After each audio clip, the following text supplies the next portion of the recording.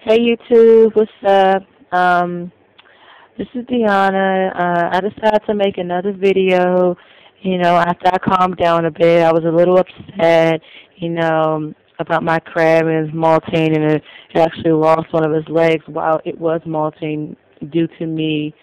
I'm really upset about that. If you watch my other video, you see that my crab was out of a shell. Yes, it was a painted shell, and I know, all the facts about it and blah, blah, blah, but, you know, I assumed that it was fine in its shell right now, and when it got too big, it wanted to come out, and maybe, in the video, it was too small, the shell was too small, and it wanted to come out. So, as I said, in my last video, I am still going to the store tomorrow morning, which is still the same night. I'm still going to the store tomorrow morning. I'm going to buy some shells for it. I'm going to put them in a box. Um, and I'm just going to wait until it's finished, I guess, its shell or its, exoskeleton finished harder, getting hard and whatnot.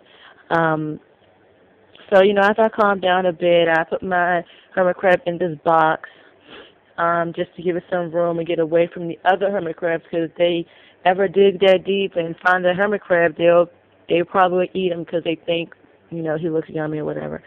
So, if you can tell right here, my hermit crab burrowed itself back into the dirt and whatnot. So it was all the way burrowed in this corner right here. I'm praying to God that this hermit crab doesn't die. I had these hermit crabs almost a year now. And I took pretty good care of him. I researched like crazy, trying to, get everything properly. I finally found a way to get the humidity up and keep the humidity, around 80 or 70. Finally found a way.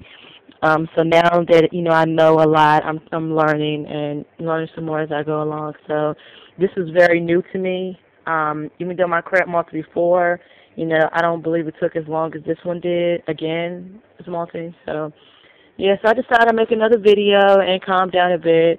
Other than that, I will do an update in about a week or so when it emerges. And I can show you the new shell that it's in, and I can show you how active it is. And I'll basically just give you an update whether or not it's still alive, which I'm praying that it's still going to be alive. So thank you very much and have a nice day.